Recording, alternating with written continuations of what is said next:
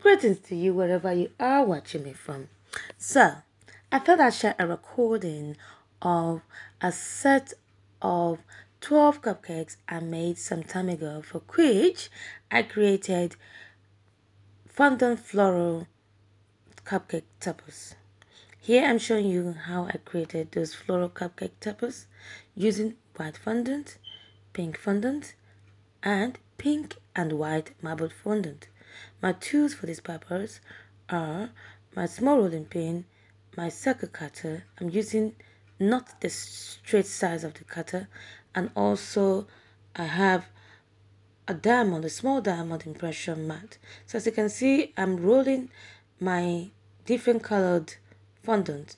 I first started with the white, cut out the circles, then proceeded with the pink, cut out the circles, and now at this point I have just marbled my pink and white together to create, or to cut out the marbled circles. So I'm cutting 4 each of those colors.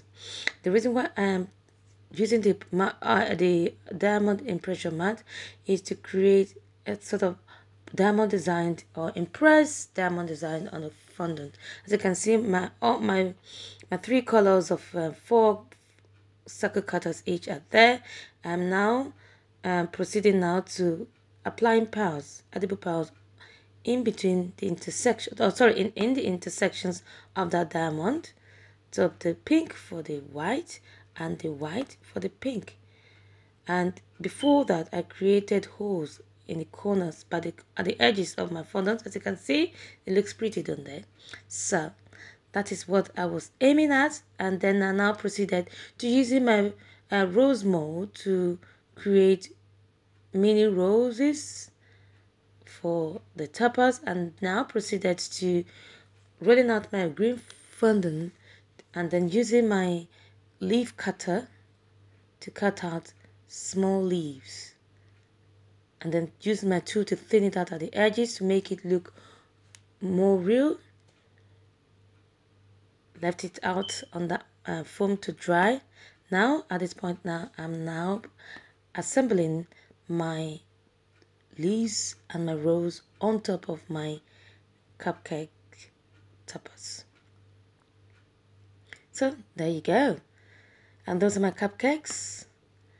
And now I am now going to be placing them on top of my cupcakes after I have piped buttercream on top. So I am now going to leave you to watch the rest of the recording in silence. Thank you for watching. Do not forget to leave me a thumbs up, subscribe to my channel if you haven't done so already, and feel free to share also. Thank you for your time here. God bless you, and you take care until I see you in my next video. Bye.